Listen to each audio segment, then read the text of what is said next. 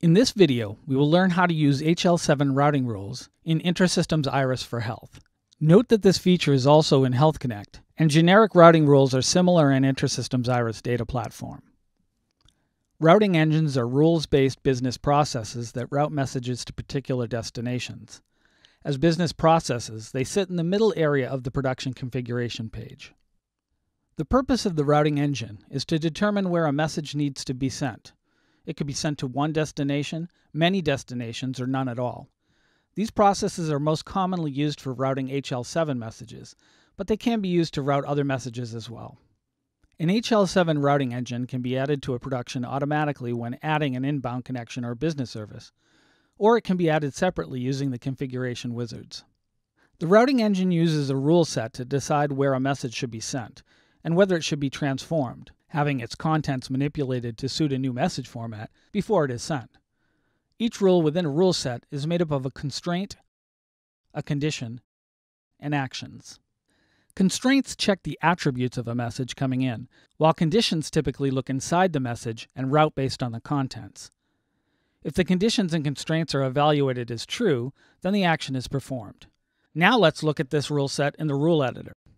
If a rule is evaluated as true, and there is a return at the end of that rule, the routing engine will stop processing and will not attempt to evaluate any more rules. If there is no return, the routing engine attempts to match the next rule on the list. In this first example, our first rule does have a return, so that means if it matches that constraint and condition, it will then stop processing and not go on to the next rule. Here the constraint includes the source, which is the business service that sent the message to the routing engine. In this case, since we have a dedicated routing engine for each business service, we know all messages coming into the router will come from the same source, so it isn't very important here. We next have the schema, listed as the doc category, which is either an HL7 version 2 version number, like 231, or a custom variant, like here, where we have EMR23.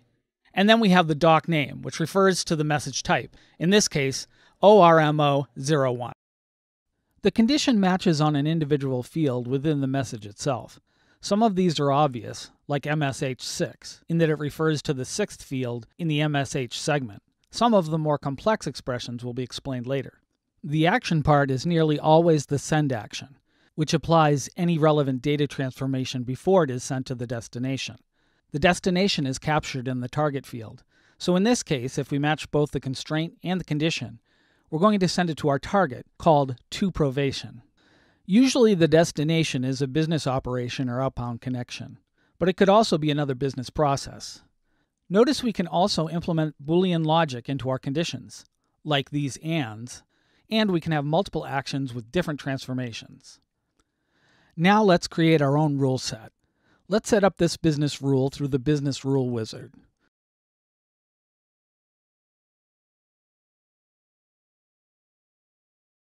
Notice here we have an empty routing rule. The first thing that we want to do is go to the General tab. We then want to specify the production where the rule set will be used, so that later the system gives us only the valid targets within our current production.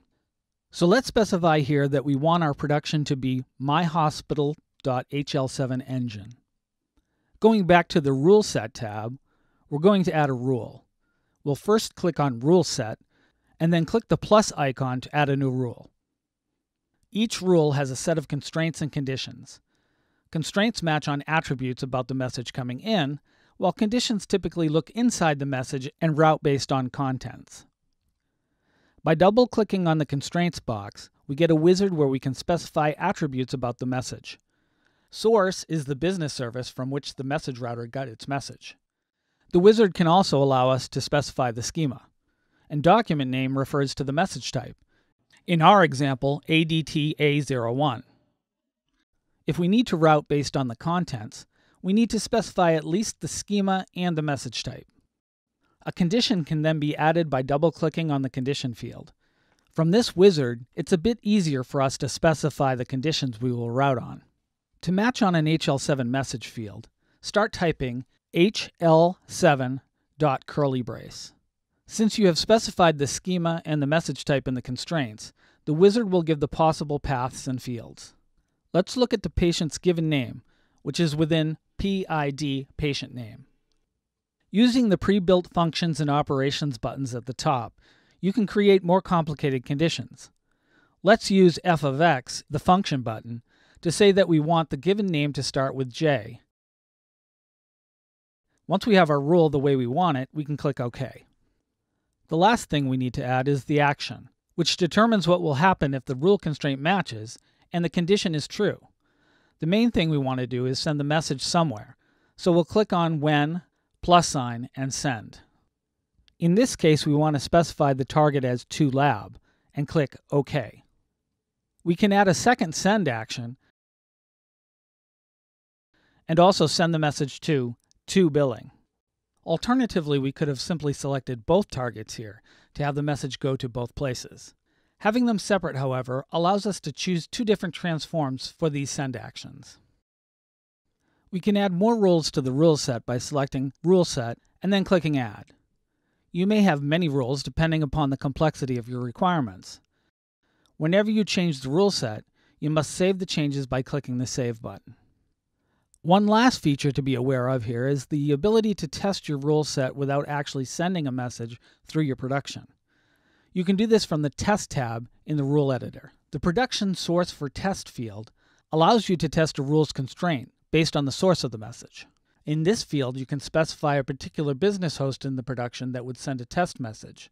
Pressing Select will give you a choice of the components that can be tested.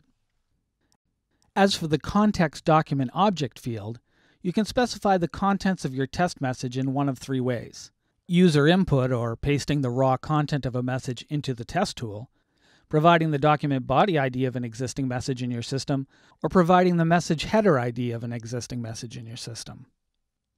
In our example, we'll paste in a sample HL7 message. We will click Data Form, select our HL7 message class, and paste in the contents.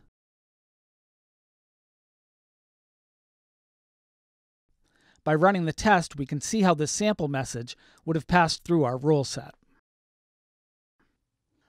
Returning to the production configuration page, we need to make sure that we change our business rule name to be the new rule that we created. Then click Apply.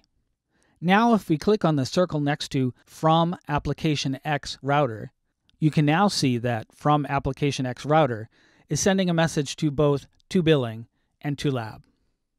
Hopefully this has been a helpful overview of HL7 routing rules. Remember that while this demo used InterSystems IRIS for health, the same features exist in Health Connect, and similar concepts apply in InterSystems IRIS data platform.